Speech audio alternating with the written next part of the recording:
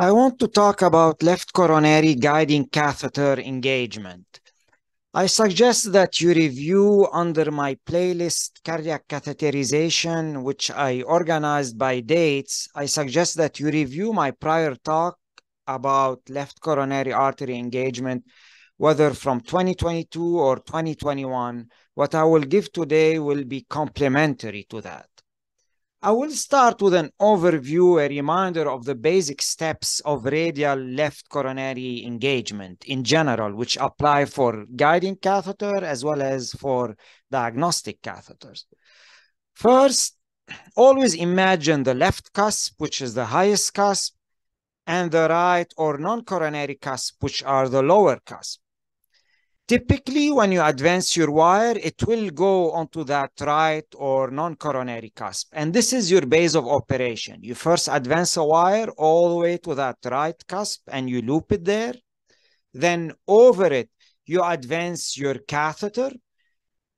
This is the first step, to advance your catheter over that wire in the base of operation in the right cusp.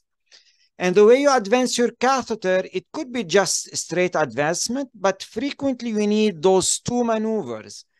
Mild, gentle clockwise torque, 10 to 20 degrees, not much. I see fellows sometimes torquing too much. It's just a gentle torque as you're pushing it down. And number two, deep breath.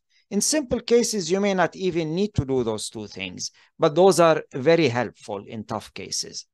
So you advance it all the way to the valve and it will look like this. Then the second step is to make it jump from that right cusp all the way to the left cusp. That's the key step, the jump. Now, before you jump, you have to make sure the catheter is flat in front of you. If it is looking at you like it is here, you may need to clock it a little bit, make it flat. Then you pull to make it jump. Also in this, deep breath help you achieve a jump. Sometimes as you're pulling to jump, the catheter flips out and flies up in the aorta. So in those cases, deep breath will help you, and torquing slightly the catheter and seeing how it behaves will help. So as you're jumping, you may or may not need to torque. If you torque, see how the catheter is behaving and be ready to immediately reverse your torque as you're jumping.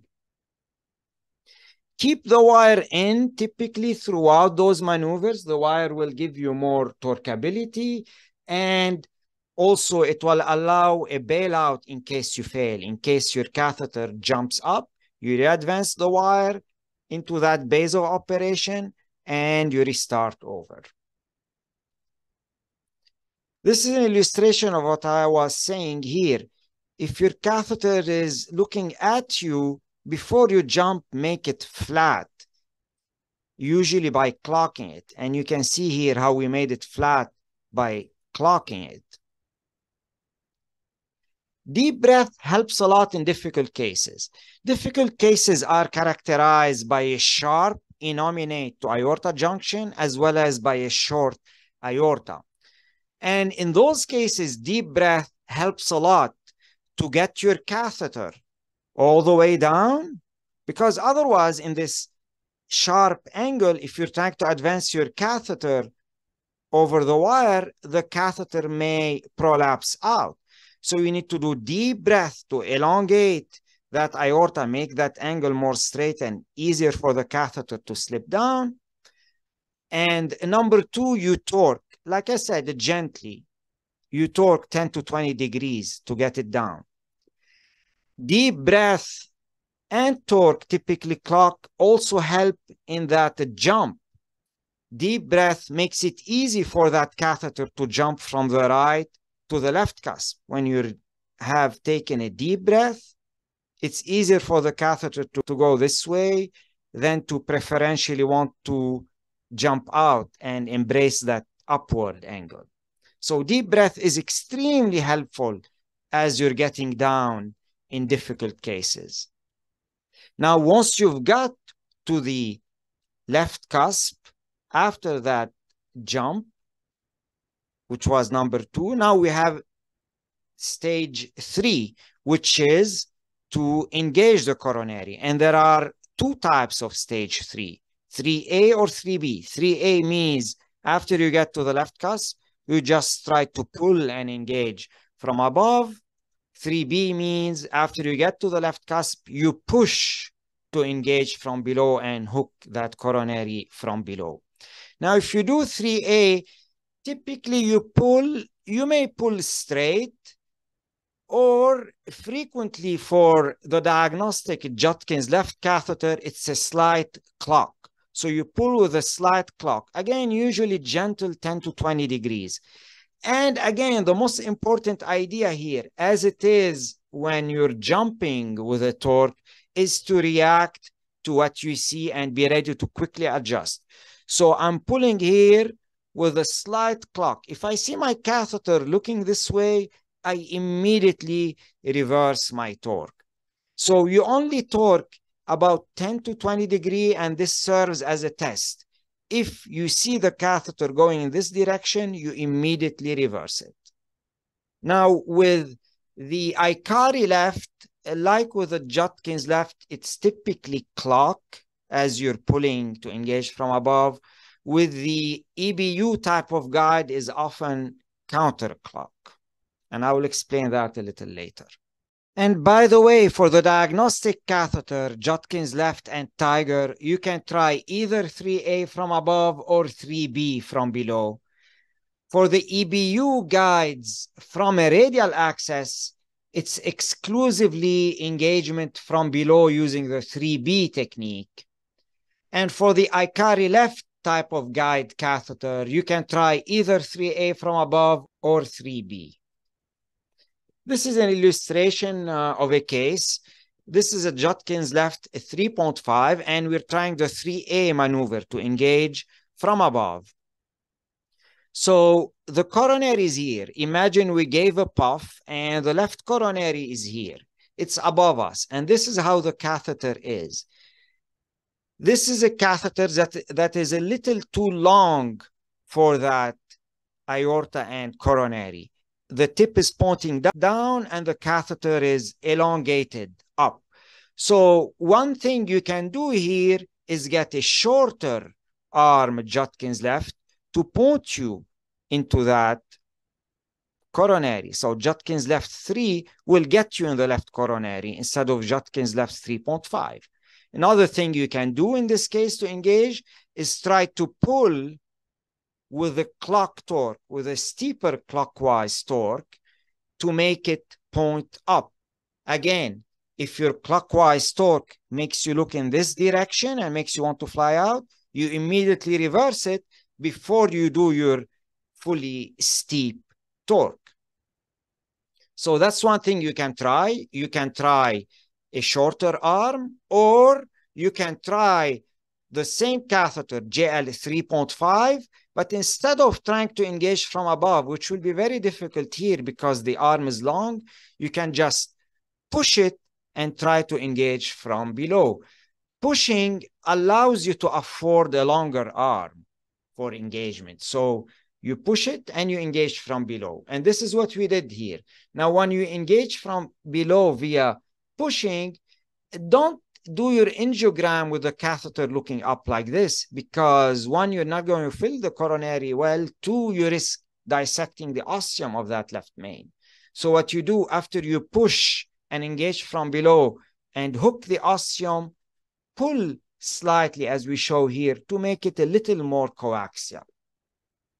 So in summary, when you're coming with a Judkins left and after you jumped from the right to the left cusp, and you're trying to engage from above, and it seems that your catheter is too large for that coronary, you can either try to engage from above by pulling with a steep clock, or engage from above using a smaller Judkins left to make it point up, or engage from above using deep inspiration, and I will explain that, or push to engage from below with the same Judkins left 3.5. So deep inspiration can help with that. It doesn't just help with advancing the catheter onto the right cusp in difficult cases, or with the jump from right to left cusp, it also helps with engagement from above. And here is how it helps with engagement from above. So when you take a deep breath, you elongate that aorta. That aorta becomes taller, and the left coronary itself gets pushed down, so much so that that Judkins left that was looking down below the coronary, that was too long and looking down below the coronary, becomes proper for it and will go into it. And here you see an illustration of a case we did like this. So here the catheter was coming down below the coronary. That was Judkins left 3.5, below the coronary. So we asked the patient to take a deep breath, then we advanced with a clock and it went right in. So we told the patient to take a deep breath. We had that aorta, the left main got pushed down. Then we advanced the catheter with a clock. The clock makes the catheter tip points up. So it made us successful. Look again. Deep breath, then we advanced with a clock and we got right into that coronary. Beware that with deep breath, the catheter will be pulled up and may fly out. So as the patient is taking a deep breath, you should be ready to quickly push and advance the catheter. Now, in that same patient from the last slide, before we engaged successfully from above using deep breath, we tried, knowing that our catheter is too long, we tried to push it and loop it from below, which is an appropriate attempt. So we tried to push and loop it from below, and watch here. We pushed, and eventually we were able to hook something. Unfortunately, we did not hook the ostium. The catheter tip came here. Imagine this is the cusp. It came just nearby the true left coronary ostium. So when this happened, what you do, if you insist on still engaging from below, we pull back on that catheter to free it. We give it a torque, either direction. We just give it a torque to move it out of the plane where it landed, and you push again, hoping the tip now will land into the true coronary ostium. Another idea I want to mention about deep breath, it elongates the aorta, makes it more vertical, and push the left main down. But that's also helpful in case of separate ostia. When you don't have left main, you have LAD and left circumflex separate ostia, and let's say your catheter is going into the left circumflex and you want to direct it to the LAD. If you take a deep breath here, you will elongate the aorta and you will push both the LAD and left circumflex down. So the LAD is now more downward, so much so that that catheter that was pointing down in the circ now will be pointing down into the LAD instead. So deep breath makes you go from left circumflex to LAD in separate ostia. Conversely, if the catheter is in the LAD and you want it to go in the left circumflex, make the patient exhale deeply and hold his breath after expiration.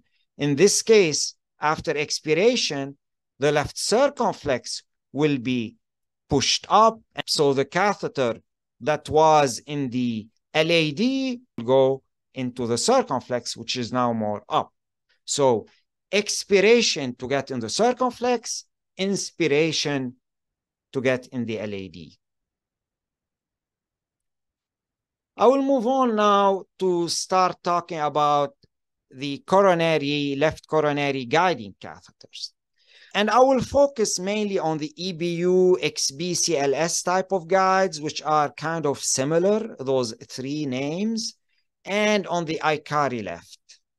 So this is the EBU type of catheter.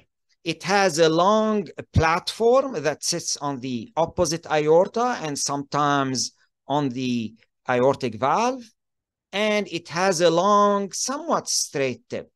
It's a little different from the Judkins left, which doesn't have a long platform on the aorta. And look here, this is the Judkins left, this is the EBU or CLS4.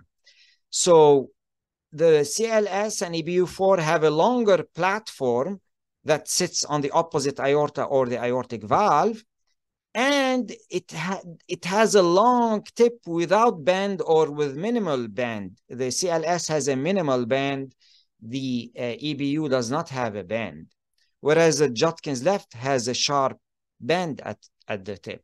That long bend with the EBU and CLS provides more support and allows you to go deep in the coronary. So support from that platform and support from being deep with a long, stiff, deep tip. Now you can use EBU 3.5, engage from above, or you can engage it from below, the 3B type of engagement. And when you engage from below, you may or may not need a longer tip. This way you allow it to sit on both the aorta and the aortic valve. You get more support by sitting from below, and you may or may not need a longer arm. This is Ikari left. Now, Ikari left has even a longer platform compared to the Judkins left to sit on the opposite aorta. It also has a bend that is designed to sit in the innominate aorta sharp angulation. So it's designed for right radial. It makes the catheter less likely to prolapse out into the arch. And it has a tip that is not as sharp as the Judkins, but it has a tip, unlike the EBU and CLS, which have minimal to no distal tip. So it tends to point more upward than the CLS and EBU type of guiding catheters. Okay. Now, Ikari left, what makes it different from the EBU and CLS is one, that extra slight tip at the end, but that's not the most important thing. It is more slippery, more hydrophilic, and it's a lighter catheter. It is also dimpled. It has dimple on its surface. All those make it more slippery and easier to maneuver and easier to engage from a radial access, beside the fact that it has that bend in the innominate. So it's much easier to handle than CLS EBU guiding catheter. However, because it's lighter and more slippery, it doesn't provide as much support. It's not as heavy of a catheter. So it's not as supportive. So much so that if you use Ikari left, you absolutely have to be engaged from below. You have to be sitting on that aortic valve and the opposite aorta. So you have to get engaged from below to obtain proper support. That's why I rarely use Ikari left 3.5. I tend to use the longer arms, 4 and 4.5, and looped and engaged from below. Now, what sizing do we use in general? So I mentioned with Ikari left, I use 4, 4.5. How about with EBU? Now, for EBU, the general wisdom is that with the EBU CLS type of catheter, they are more downward looking than the Judkins left, because the Judkins left has that extra tip, which those don't have. So they are more downward looking than the Judkins left. So in order to point in that coronary, if you engage it with a Judkins left 4, you need an EBU 3.5 to engage that coronary. So you need a shorter arm EBU to have the same upward pointing as the Judkins left. So generally speaking, from a femoral, if we use a Judkins left 4, the standard size, we're going to use EBU 3.5 for a normal size aorta. For a large aorta, we use a larger Judkins left, and we use usually EBU 4 for aorta over 4 centimeters. For a smaller aorta, 3 centimeters or less, we use EBU 3. This general wisdom about sizing applies from a femoral axis. However, it's different from a radial axis. From a radial axis, I use the same size EBU as the Judkins left. So if I'm using Judkins left 3.5 to engage, I would use EBU 3.5, which ends up being the same size EBU that we use to engage from femoral. So diagnostically, from femoral, I use a GL4, and from radial, I use a GL 3.5. But guiding catheter-wise, I use EBU 3.5 from femoral, and I use EBU 3.5 from radial. And why is that?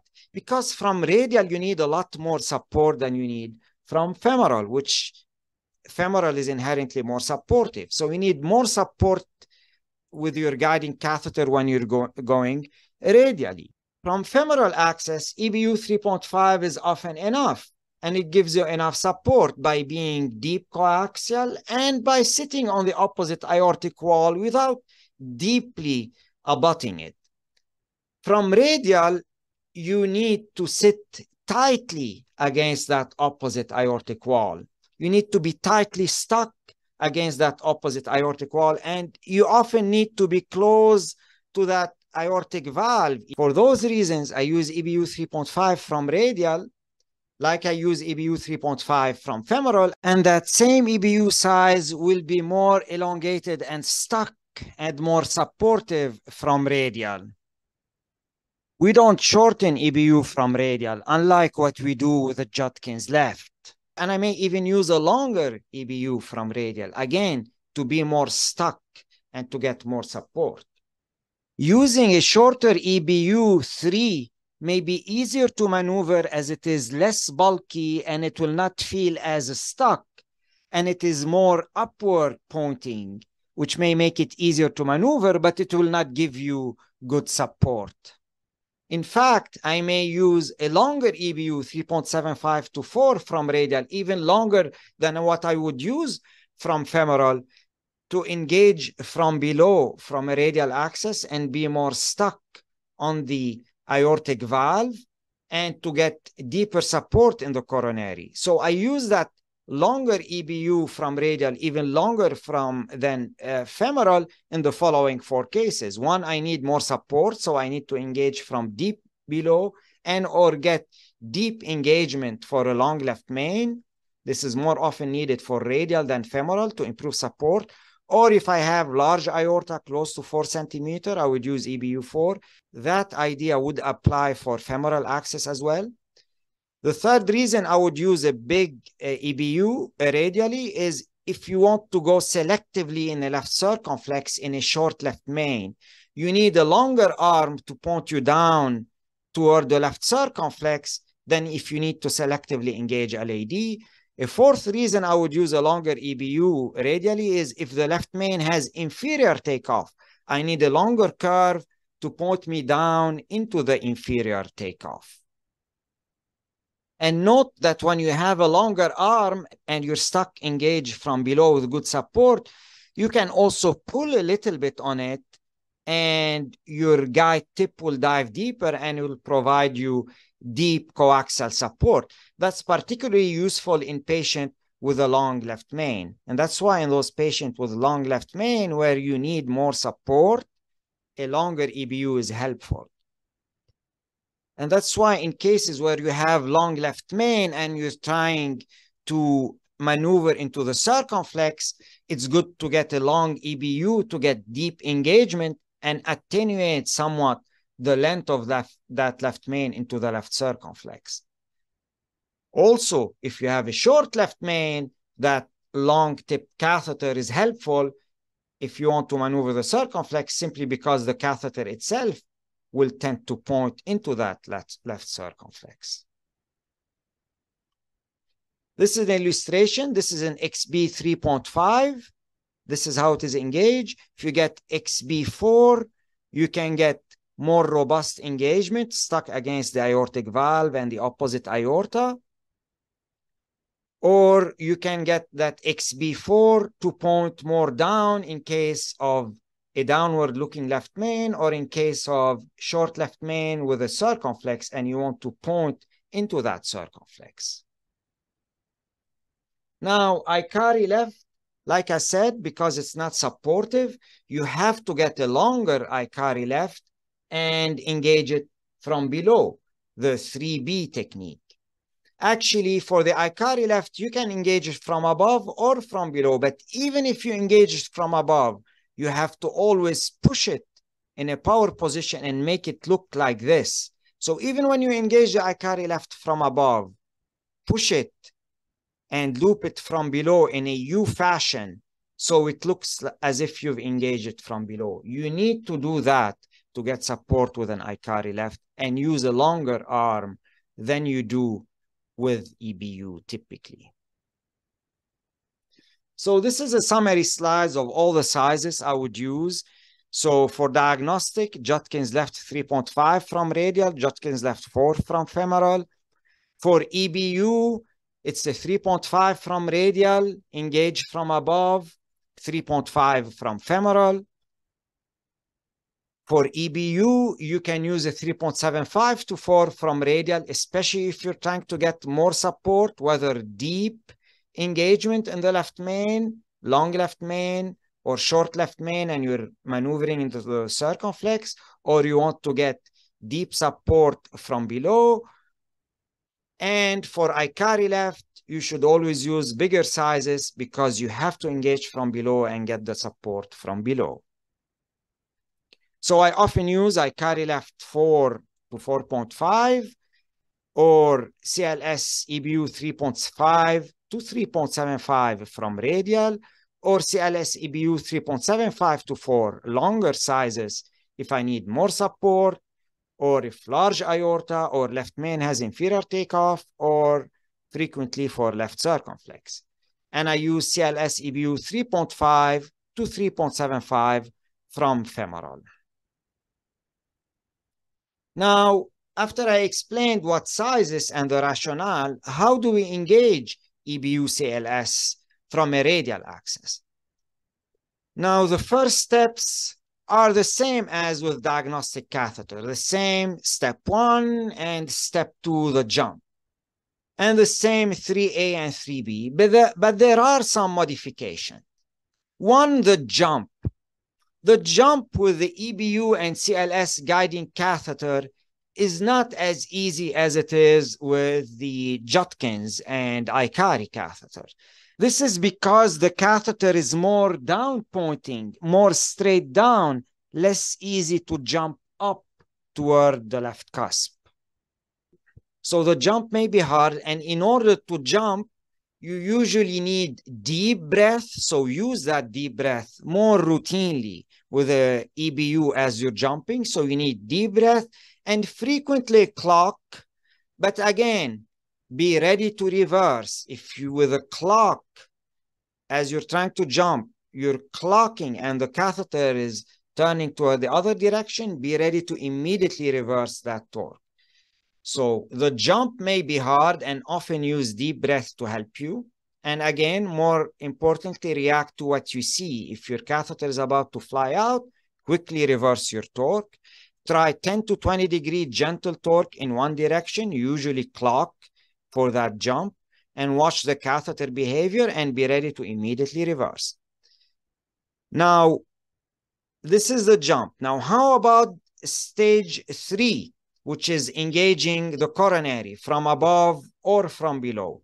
There are modifications for the EBU CLS catheter, and this is how we engage in the stage 3. It's normally we don't engage from above, so usually we use from below, and there is another technique that I will describe.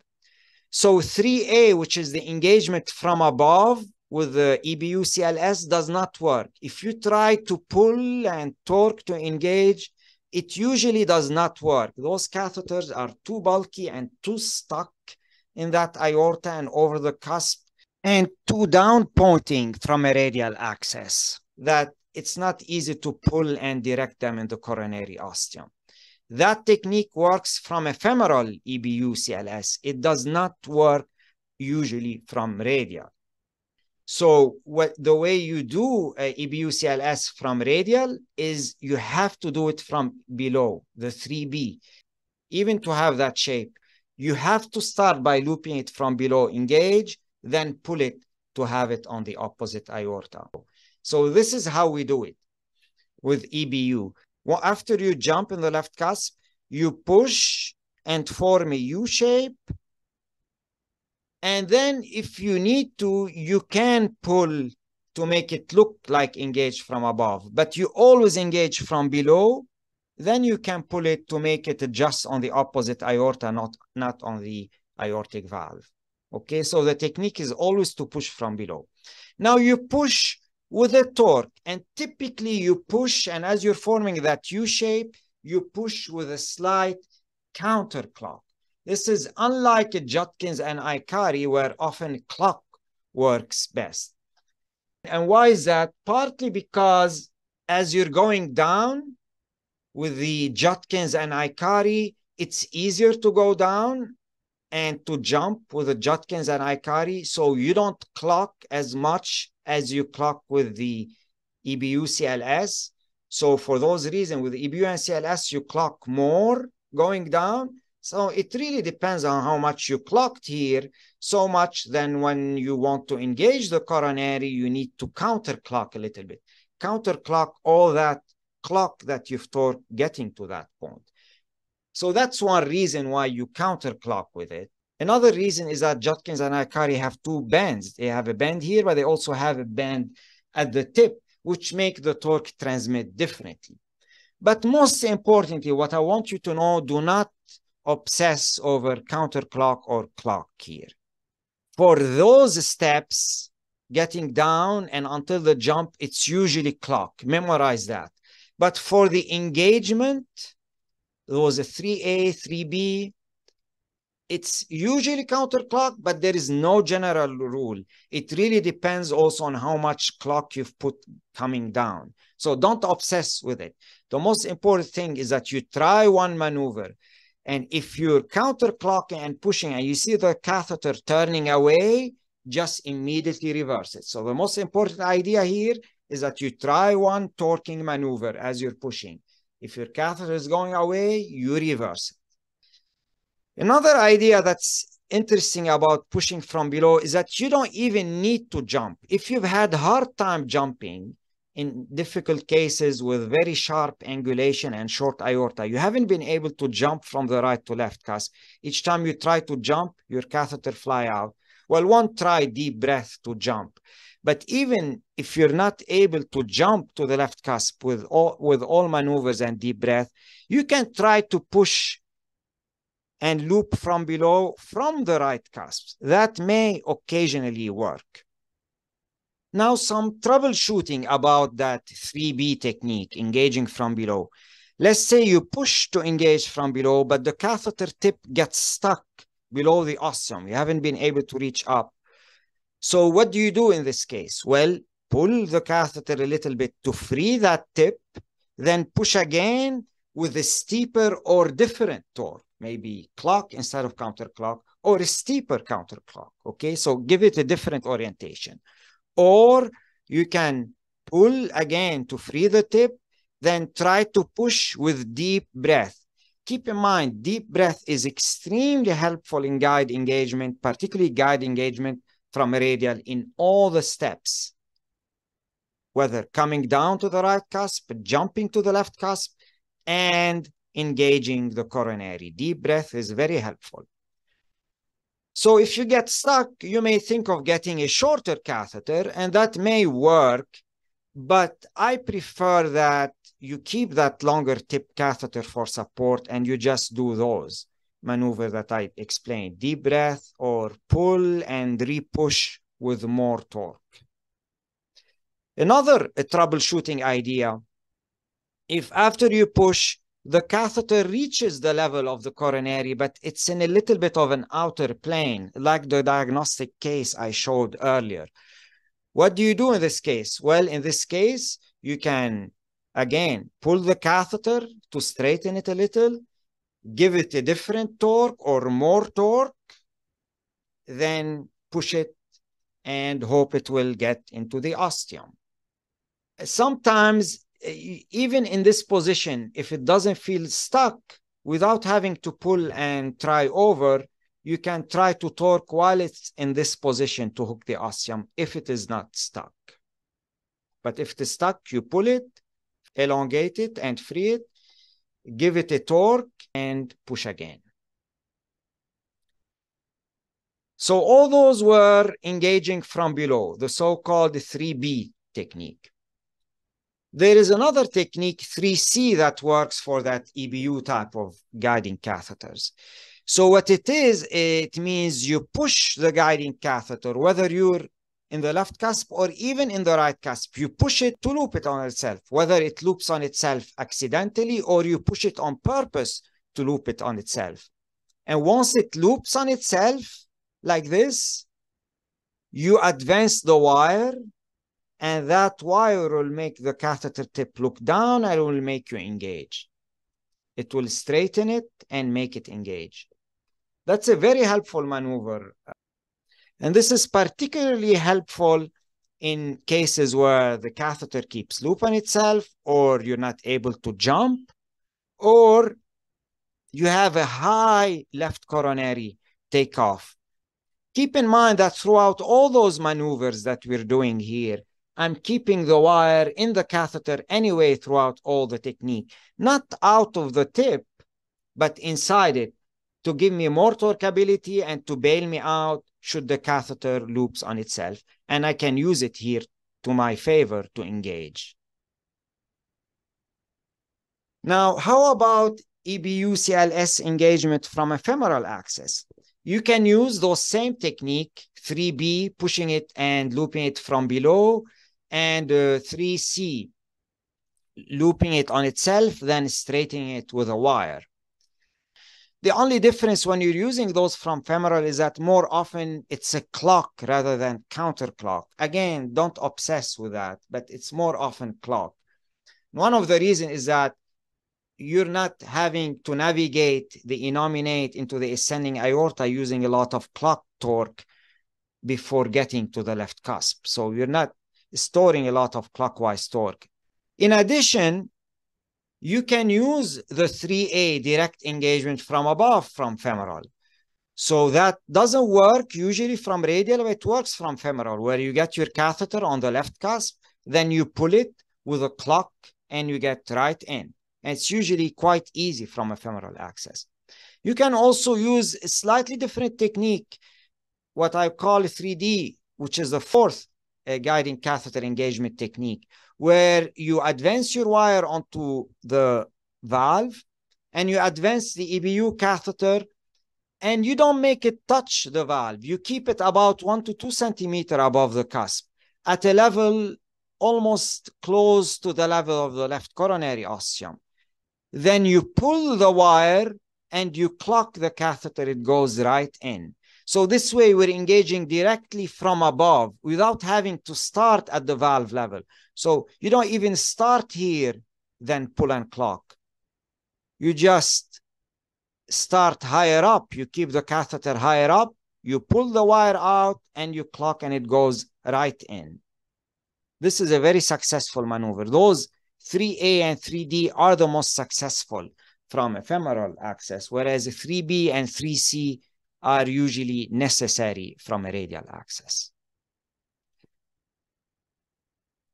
Now I will move on to describe how to engage Ikari left. I already explained Ikari left, you can do 3A. Basically, after you jump to the left cusp, you can pull, usually with a clockwise torque and engage, or you can push, usually with clockwise torque to engage. You catch the ostium. That's what we call the loop or the U technique. The important thing for Ikari left, even when you engage from above, you don't want to keep it engaged like this. Like I said, it gives very poor support. So you have to push it to make it U-shape and looped from below, even if you engage it from above. It's kind of the opposite of the EBU kind of catheter, where I explained that when you engage it from below, you don't need to keep it engaged from below. You can actually pull it and make it look from above. That's completely opposite with the Ikari, where even if you engage from above, you have to push it to make it look engaged from below. So totally different dynamics. I want to show you some cases. This is a CLS 3.5. We took deep breath and a clockwise torque to get it into the left cusp. Then in the left cusp, we pushed with a little bit of counterclock. We hooked it here. It was looking way up. So we end up pulling it and make it look like this, coaxial on the opposite wall of the aorta. So we engage from below, then we pulled, we make it coaxial and deep in the coronary, opposed to the aorta, as if it was engaged from above. This is a case of a CLS4. We did not see it jump, but we were not sure, are we still in the right cusp or we're in the left cusp? Whenever you're not sure, use a puff.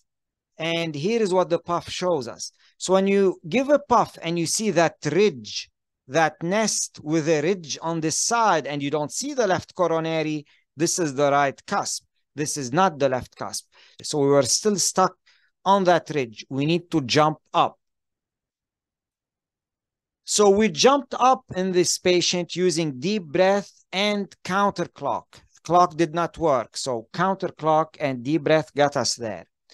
Then we pushed to engage from below. We came a little bit below the ostium. So what we did, we pulled gently.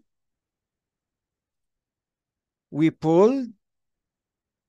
And at that point, you see how it got free. So we pulled, the catheter got free, the catheter tip got free. Then we pushed again with a counterclock and got deep into the coronary. So we engaged using a looping maneuver, and we kept it looped in this case from below to get the extra support, especially that was in EBU 4, very proper to stay engaged from below, abutted on the opposite aorta and the aortic valve. This is another case. This is a case of CLS4. We get it to go to the left cusp, and we are trying to push from the left cusp to engage from below, but it feels stuck. We're not able to advance it anymore. And you can see here, it is stuck. We cannot push it anymore. So what do we do in this case?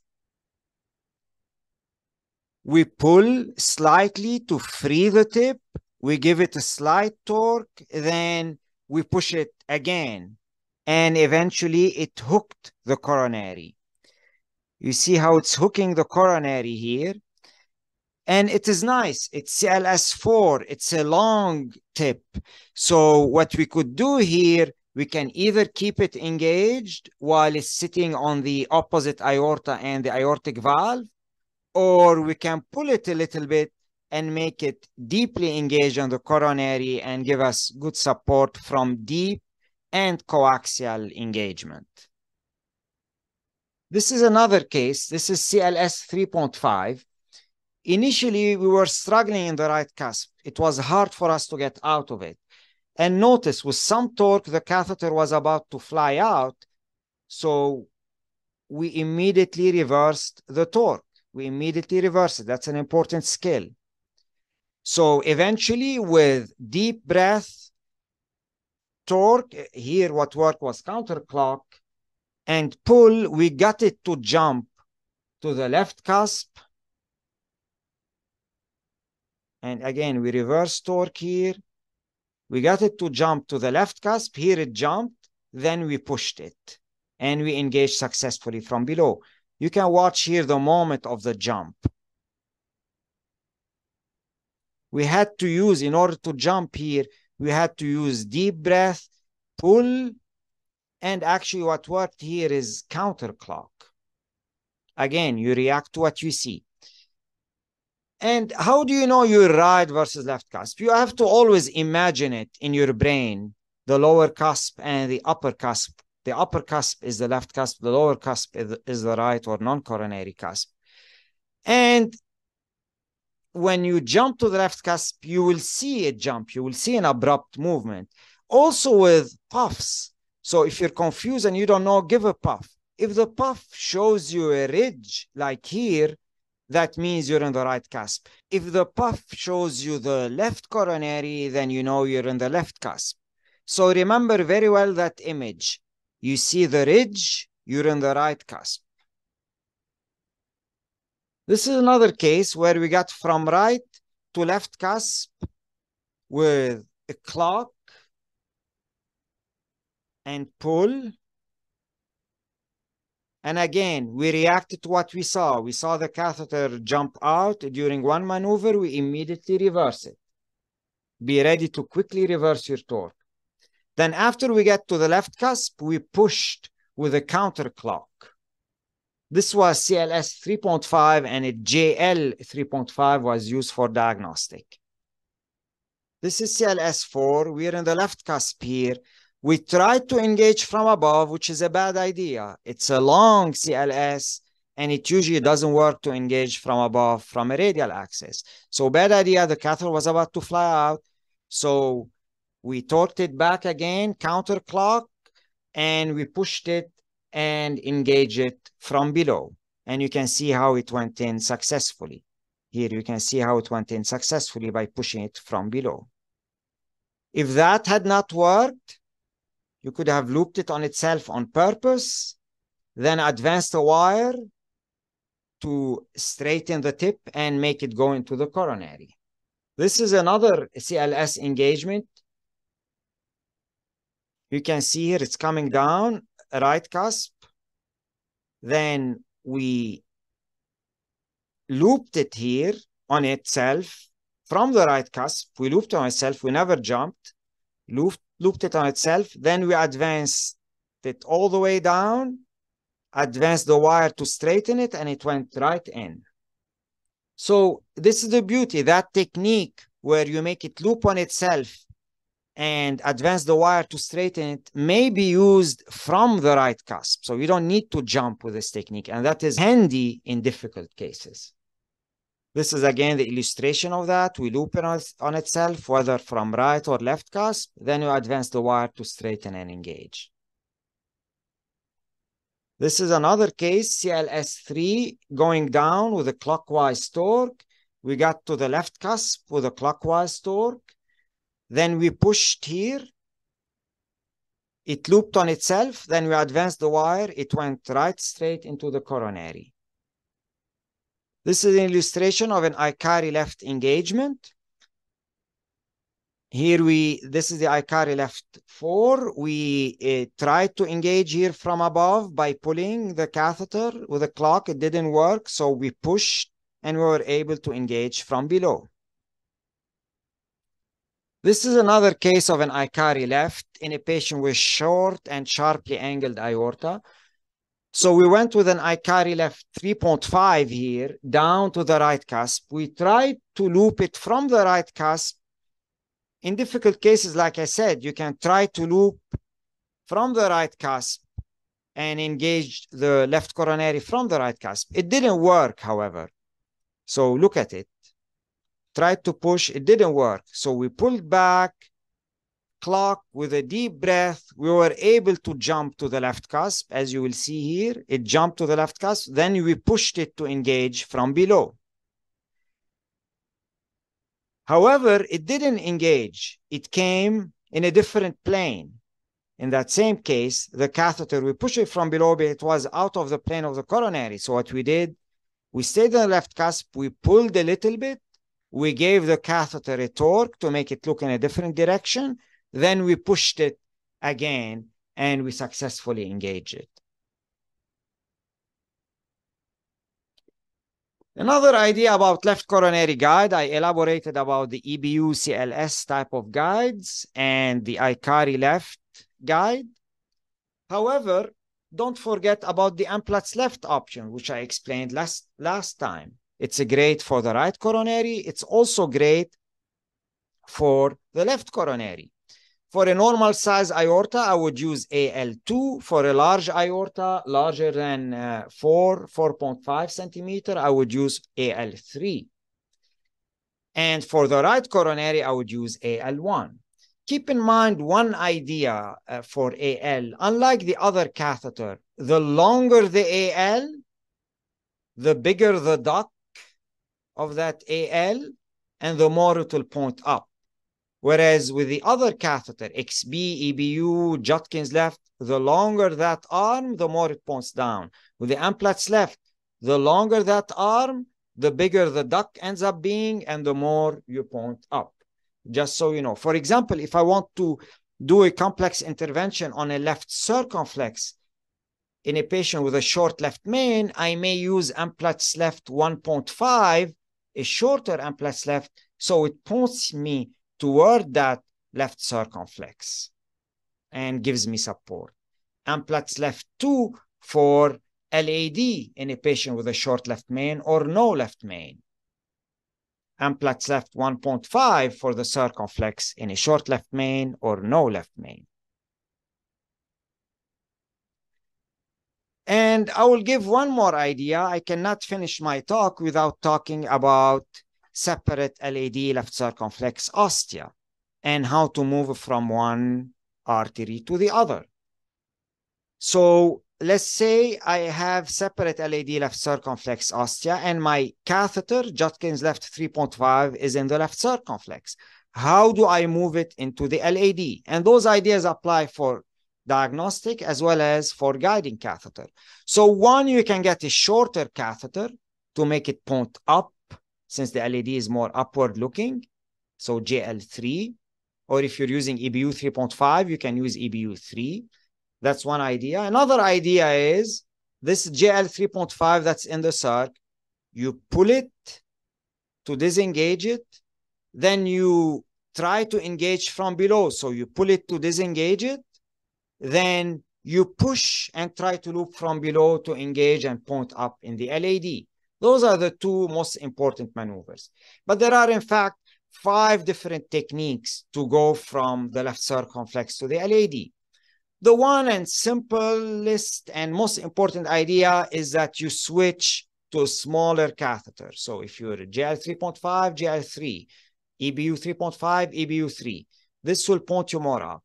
The second idea is you slightly disengage, then you advance the catheter. After you disengage, you advance the catheter to the valve, then you push the catheter to engage from below.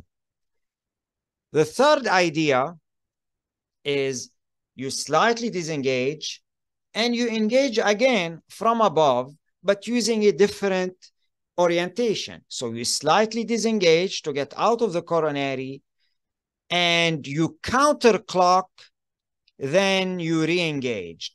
Now, counterclock may point you in the LAD. Why? Because counterclock for a Judkins that has a hinge on the aorta will point the catheter more anteriorly, unlike the Judkins right, where clock will point it more anteriorly. But Judkins left, if it has a deep hinge on the aorta, counterclock will point it more anteriorly.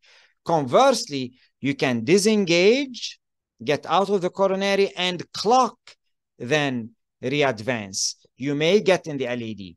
So clock may get you in the LAD. If that Judkins left doesn't have a hinge on the aorta, then it becomes like the Judkins right. Clock will make it look more anterior. Or clock may work because clock always points the catheter tip upward. So clock may work because it points the catheter tip upward. So either or works. So what I do in those cases, I disengage, get out of the coronary. Then if I see that the aorta is small and I have a good hinge on the aorta, I counterclock and re-advance to get in the LAD. Or if I don't have a big hinge, I clock and re-advance in the LAD. And if one doesn't work, I try the other one.